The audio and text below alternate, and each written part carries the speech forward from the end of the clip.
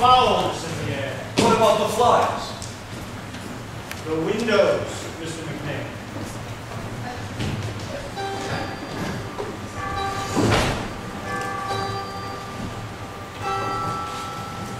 Oh, say, do you see what I see? Congress sitting here in sweet serenity. I could cheer, the reason's clear. For the first time in a year, Adams isn't here.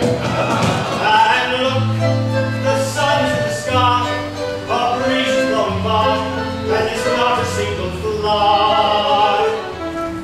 I sing Hosanna, Hosanna, Hosanna, Hosanna, and it's cool.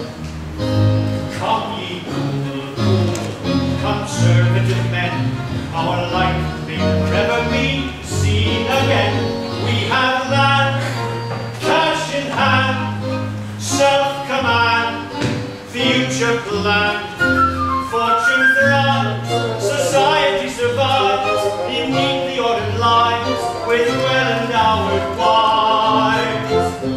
Come sing Hosanna, Hosanna, in our breeding and our manner. We are cool. Come ye cool, considerate. We'll dance together to the same minuet. To the right, never to the right, never to the left, forever to the right. Let our creed be never to exceed, regulated speed, no matter what the need. Come sing Hosanna, Hosanna, and blazoned on our banner is in cool.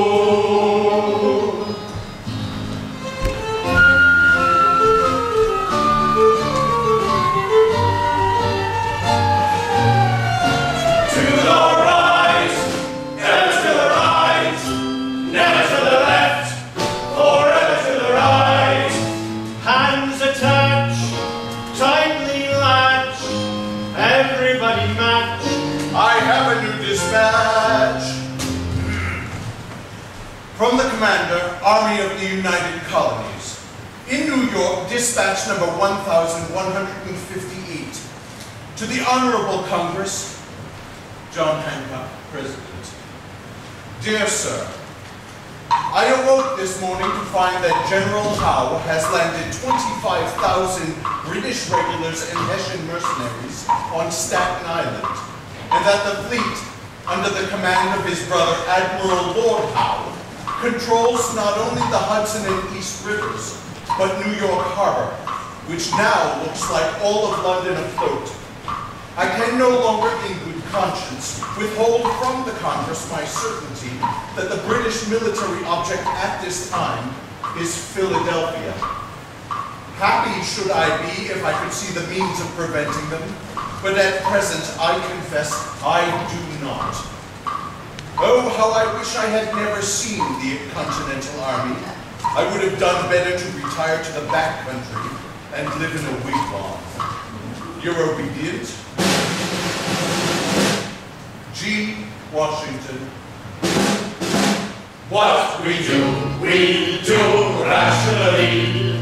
We never go off half-cocked, not we. Why begin till we know that we can win? And if we cannot win, why bother to begin?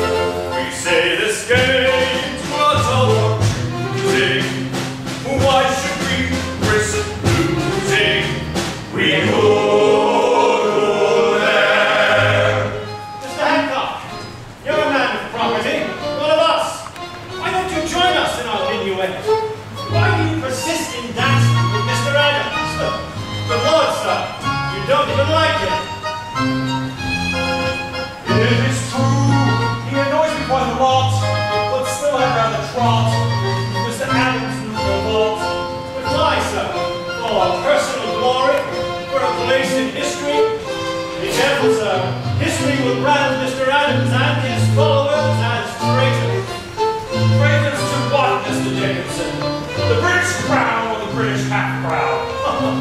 Fortunately, there are not enough men with property in America to dictate policy.